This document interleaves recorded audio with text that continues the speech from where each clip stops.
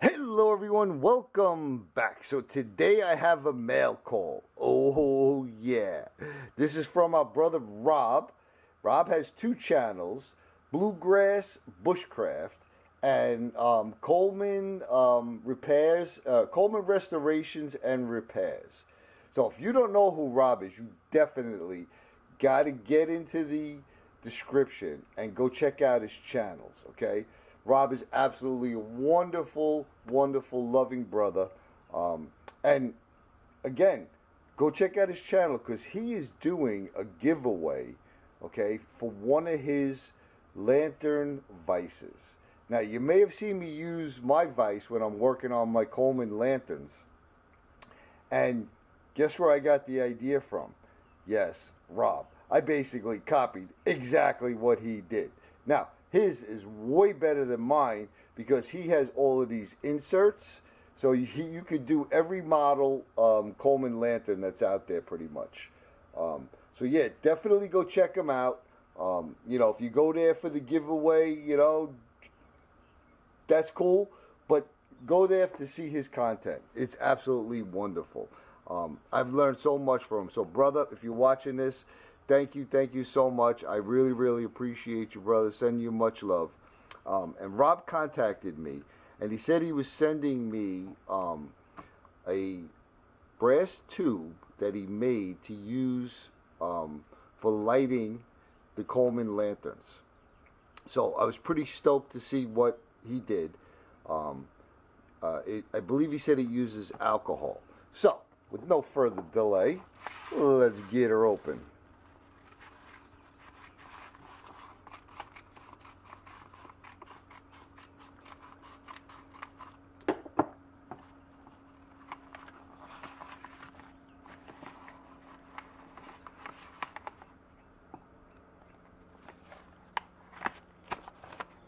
All right, got a little, oh yeah, stickers.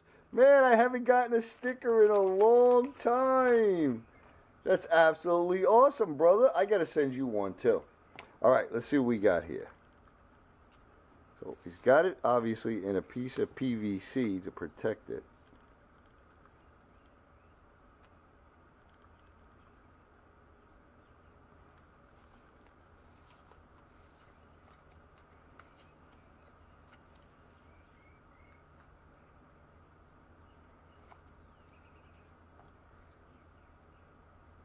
Oh yeah, that is so cool. That is so cool. Check it out, folks. So basically, this is like sort of like the one that I made. You know, I'm gonna pause this and I'm gonna go get the one I made, and I'm gonna test this one out also. All right, so this is the one that I made. This was not originally made for the lanterns. This was made, believe it or not, to light birthday candles.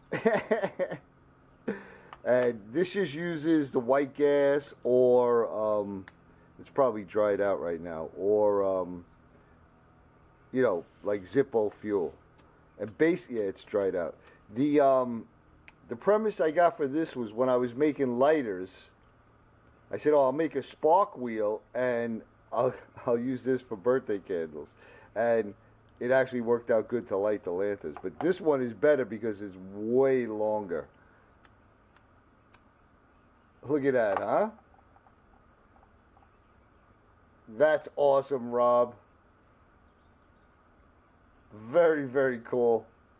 And this is the kind of stuff you can expect to see from Rob's channel, right?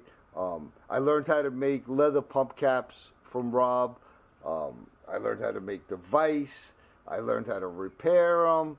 You know, you definitely won't be disappointed. Look at that, huh, folks? I got so many lights on, but...